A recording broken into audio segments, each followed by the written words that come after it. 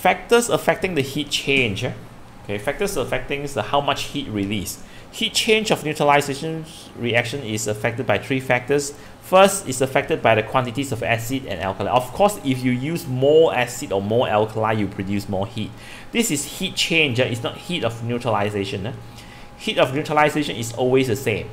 Okay, it's only for one mole of water form, so it's always the same. But heat change, it can be large or small. Okay, so the heat change is affected by the quantities of acid and alkali that you use. More acid used or more alkali used, then it will produce more heat.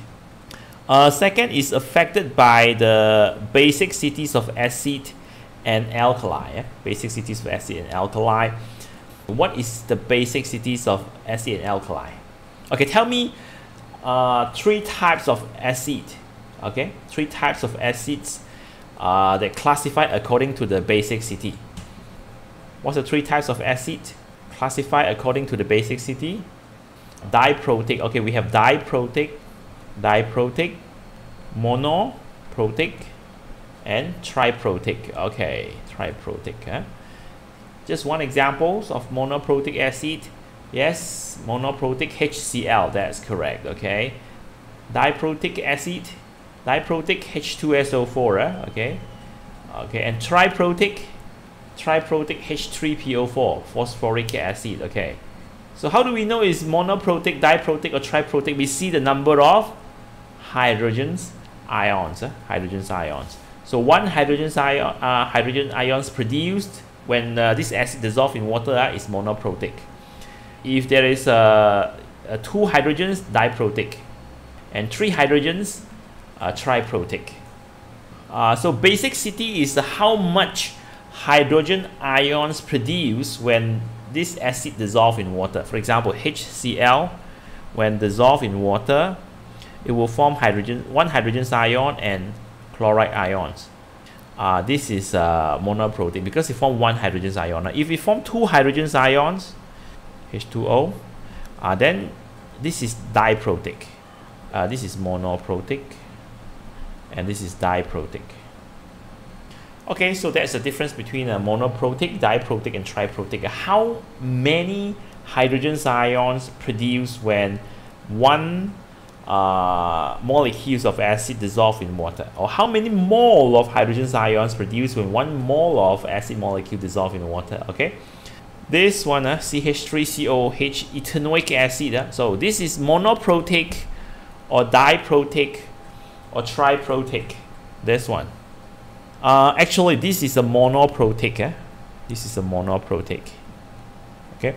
Now, why monoprotic? Because when it dissolves in water, only these hydrogens will form hydrogen ions. Okay. So the other 3 will still remain in the molecule. COO negative, and then plus 1 hydrogen ions. Okay. So therefore, it's monoprotic because it only produces 1 hydrogen ion. So you see, we do not judge by how many hydrogen in the molecule. Okay, we judge on how many hydrogen ions will form when the acid dissolves in water.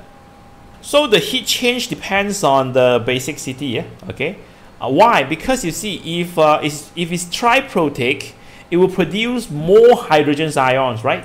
And if we produce more hydrogen ions, then more hydrogen ions will react with the alkalis to produce water. So if the number of hydrogens increase and if the hydroxide is sufficient, then more water will be produced, right? Okay, triprotics will produce more water because it has more hydrogen ions compared to diprotic and monoprotic. Okay, now if we produce more water molecule, just now we learned that when you produce water molecule, it will release heat. So when it produces more water molecule, it will release more heat. So that's why the basic cities of acid and alkali can affect the heat change, because monoprotic, it will produce less heat because it has less hydrogen ions, and triprotic, it will produce more heat because it has more hydrogen ions, provided that the number of hydroxides is sufficient. Okay. And the last one is the strength of acid and alkali. Tell me, what does it mean by a strong acid? Let's do some revisions on acid and alkali. Okay, strong acid is the acid that dissolves in water completely, and a weak acid is the acid partially dissolved in water. That's correct. Okay. Examples of strong acid: hydrochloric acid. Okay, hydrochloric acid. Now, if you have 1,000 hydrochloric acids, all these hydrochloric acids will form 1,000 hydrogen ions and 1,000 chloride. Then this is strong acid. Okay, strong acid. Why? Because 100% of the acids will ionize in water. Okay, in the presence of water. So 100% of these acid will ionize in water to produce hydrogen ion and chloride. So this is strong acid. Okay. Then how about weak acid? Weak acid. Okay, ethanoic acid. Okay, ethanoic acid. CH3COOH. Okay, when it dissolves in water. Okay. Now, when it dissolves in water, let's say we have 1,000. Okay, ethanoic acid. When dissolved in water, it will form ethanoate ions. This is called ethanoate. And hydrogen ions. Okay, hydrogen ions. But if we have 1,000 ethanoic acid, okay, only a few, maybe three ethanoate ions will form and 3 hydrogen ions will form. Okay, and then the other 997 ethanoic acid molecule will remain as the molecule. Okay, it does not ionize. Just 3 of it ionize. Initially it has 1,000. 3 of it ionized to form 3 ethanoate ions and 3 hydrogen ions. So this is weak acid. Weak acid, just partially ionized. Strong acid, 100% ionized. Weak acid, partially ionized. So the strength of acid and alkali will also affect how much heat released. Why? Because you see, strong acid, okay, it will produce more hydrogen ions, right? So it produces more hydrogen ions, then it will release more heat.